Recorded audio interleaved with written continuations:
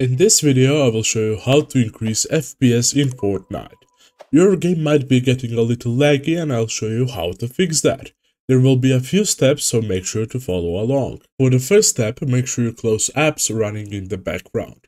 They might be taking away from the resources that are supposed to go to running Fortnite, resulting in lower FPS. To do that, you can simply go over to the apps in the taskbar and right-click and close them, or go over to the bottom left, press the search button right here and write Task Manager. Then open up the application and then you can find all of the resource heavy applications, then right click them and press End Task. Now you can move on to the next step. For the next step, try setting the video settings of Fortnite to low. Your computer might not be able to handle higher quality settings. To do that, go over to the three lines in the top left, press them. Then press this icon right here, then press the settings button. Now after you get right here, make sure that you are in the first option at the top, call to display. Then scroll down. First off, you can change your resolution to a lower one, this will also help. And now scroll down and make sure you have set quality presets to low and everything else to either off or low. Then move on to the next step. For the next step, make sure that you have the latest version of Windows installed. If you haven't updated in a while, this could be causing an issue, because with every update there is new optimizations coming that make everything run smoother. To do that, navigate to the bottom left of your screen and press the search button and in here write check for updates.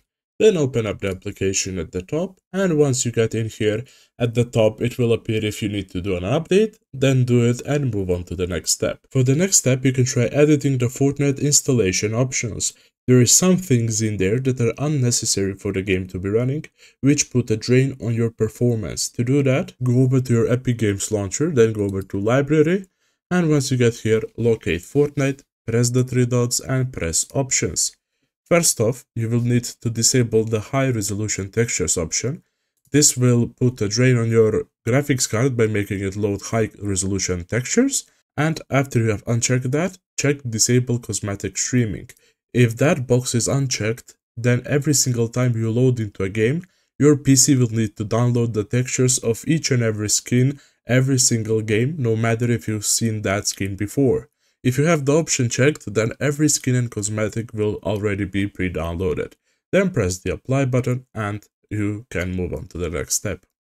For the last step, make sure you add Fortnite to your Windows graphics settings and set it to high performance.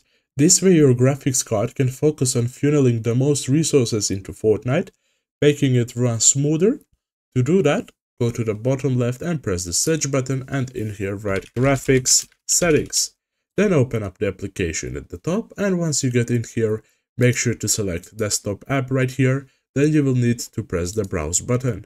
Now we will need to locate the installation folder of Fortnite. To do that, go over to the Epic Games launcher, then to Library and find Fortnite, then press the three dots and then press Manage. Then under installation you will need to press this icon right here and it will take you to the Fortnite installation folder. You just take this address, right click and copy it, then go over to the browse and just right click and paste it. Now press the enter button and when you get in here press Fortnite game, then to binaries, then Windows 64 and right here select the Fortnite launcher and press add, and after that happens just press options and make sure you press high performance and press the save button. Now after you have done all of this, you can try and jump into a Fortnite game and see if the FPS got better. That is it for this video, thank you for watching, see you in the next one.